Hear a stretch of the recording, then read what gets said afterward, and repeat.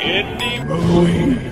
Oh, hello everyone, and welcome to the triumphant return of Mogulween!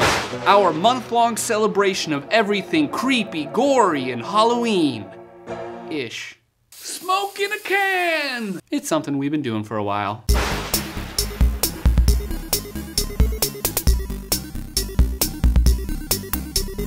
Woo! More smoke. Now, a lot of you have been asking us to revisit some of our old builds, so this week we are improving on one of our all-time favorite creepy props, the fake hand, which you also directly asked for. This new fake hand will be more realistic and disgusting than any of our previous versions, but the best part is you can use the same techniques to create a fake foot or fake ear, or penis. What? Now in this episode, I'm actually gonna create two versions of the fake hand. One that has some exposed bone sticking out of the wrist, which would be great for a haunted house, and a second version that has a hidden blood pack so you can stab it and it'll bleed. This version is more of a special effect and would be great for your next DIY horror movie. All right, everyone, enough of me making faces and talking. Let's get started.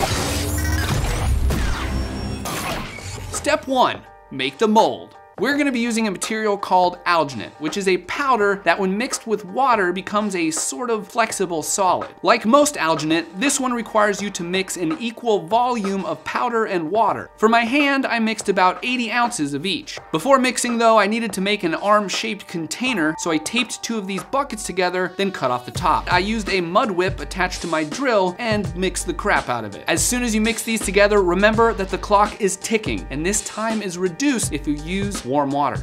Now put your hand in whatever shape you want the fake hand to end up with. I plan on mailing this severed hand to my friends over at Threadbanger, who have a thing for flipping the bird. Sorry, Mom.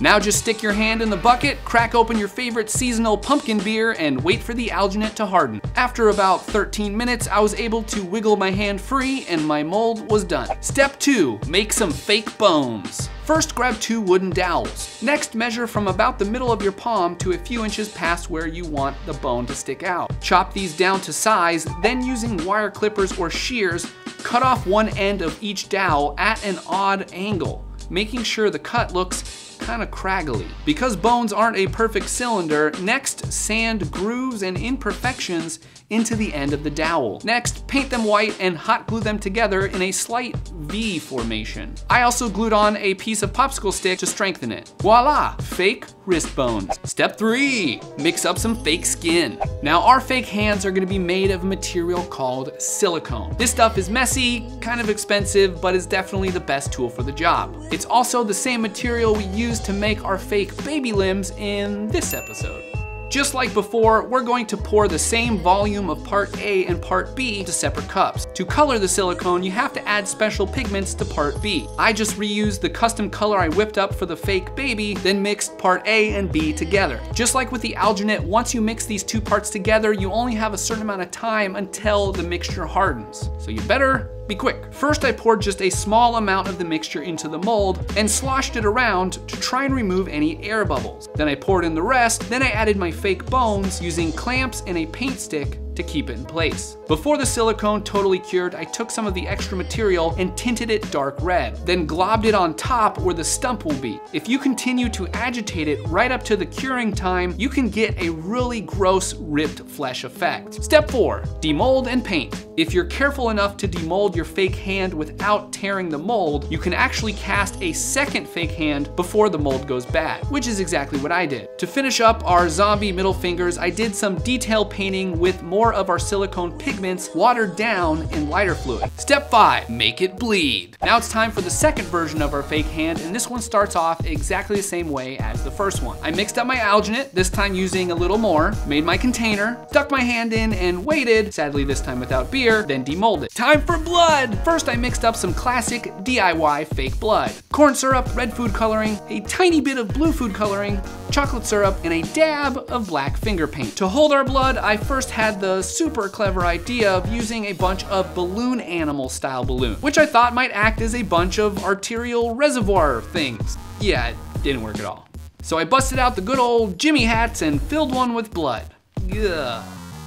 I then super glued it onto our wrist and added some clear tape so all the blood wouldn't sag to the bottom. Then to finish up, I did all the same stuff as before. Mixed up and colored my silicone, poured it into the fake mold, added the bones, made the stump look super duper gory, demolded it, and painted it. Step 6, stab it. All right guys, we finished the fake hand with the blood pack. I'm about to invite Pisha, my girlfriend down here, and ask her to stab it. And we're gonna see if this thing works. Dun, dun, dun, dun, dun. Ah, you're so bright.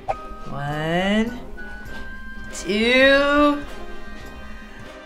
3. Oh. Strike 1. Okay. Should I hold it down? No, I'm afraid for your hand. Oh, look at that. You can see the balloon up there. Strike 2. 1, 2, 3.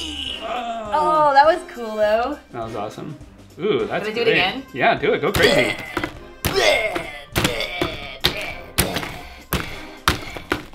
Don't stab my hand.